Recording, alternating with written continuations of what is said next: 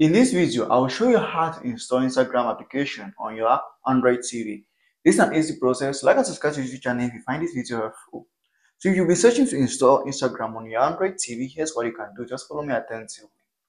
Now, if you don't have Google Play Store installed on your Android TV, you can use the application called Downloader. It's a very nice application to install files, media, videos to your Android or smart TV. So if you don't have Downloader on your smart TV or Android TV, check the description of this video. There is a link there that's going to guide you on installing Downloader to your Android TV. And once you install Downloader, you launch it.